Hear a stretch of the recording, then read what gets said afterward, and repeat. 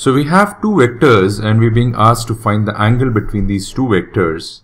So we know that vector A and its dot product with vector B is equal to its magnitude into the magnitude of vector B into cos of the angle between the two vectors.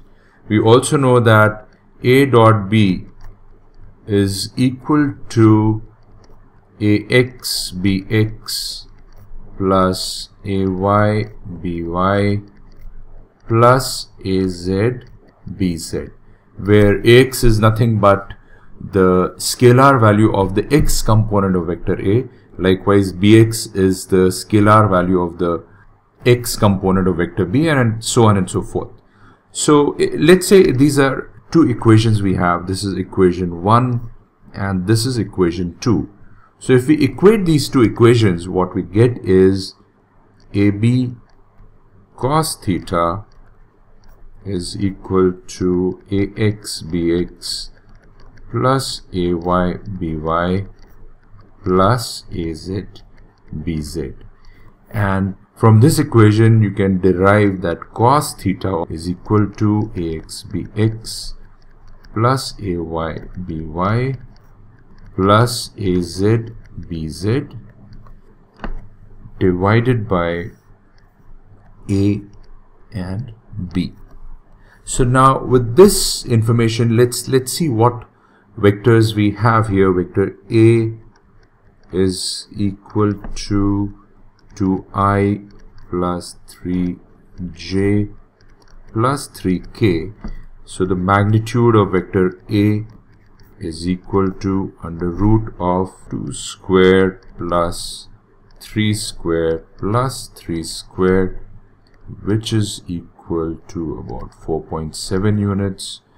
We have vector B shown as I plus 2j plus 2k.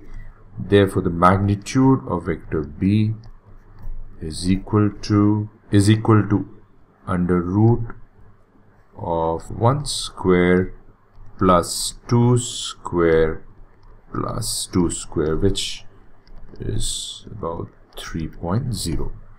Now with this information and the formula we have derived, it becomes quite simple to calculate the angle between the two vectors, and we'll actually just substitute the values and we find that cos theta is equal to 2 into 1 plus 3 into 2 plus 3 into 2 again. What we've done is we've multiplied the respective scalar values of each vector to get the numerator.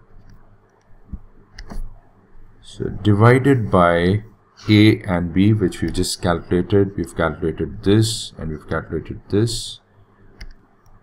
Divided by 4.7 into 3.0, which gives cos theta is equal to 0.992. And if you take the cos inverse of this number, we get theta is equal to cos inverse of 0.992, which gives theta as 7.25 degrees. So we've kind of derived a generic formula here, which probably can be used elsewhere also.